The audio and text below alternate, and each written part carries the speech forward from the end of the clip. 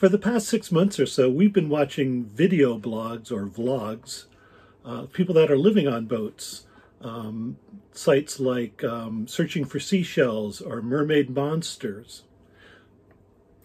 Yeah, they've been really fun and inspirational to see what's possible and what's coming. We've learned lots of bits and pieces, like maybe your parts don't last as long as you think they are because you're using them continuously. Yeah, and so we thought one of the things that we haven't found is how to get from point A to point B. In other words, from being landlubbers, and we own houses and condos and cars and children. Well, we don't own them, but and getting to the point where we're living on board a boat. So we thought we'd put together a vlog talking about, we have a 2-year plan to get from where we are now to ultimately living on a boat. 2.4-year plan. A what? 2.4-year plan. 2.4? It's nice to see it laid out, and there's a lot of things that need to happen before we can make this a reality. Like selling our home, selling our car, selling everything we own, putting everything into storage, retiring.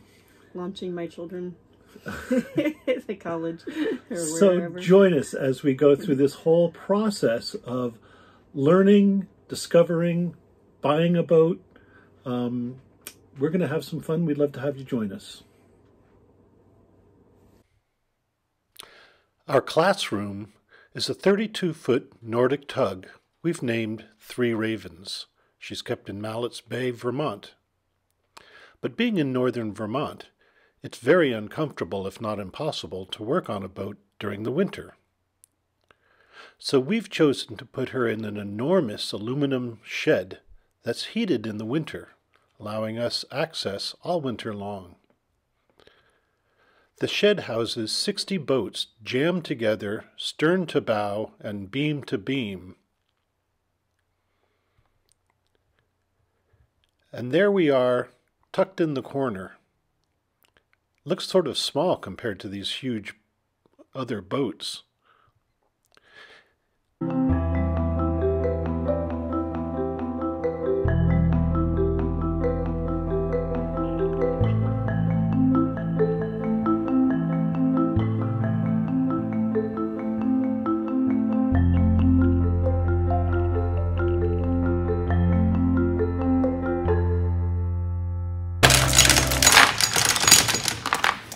So I put some new chain on and then put it all back down in the hold, and then realized I forgot to anchor the bottom of the chain so that it all doesn't go out. So I had to pull the chain back out so I could get to the bottom of the chain to anchor it to the boat. Oh boy. Now I'm putting the chain back in. But quite frankly, most of the time we just sit around and long for the return of summer here in Vermont. Join us next time when we'll talk about some of the regular maintenance that needs to happen. Hope to see you soon.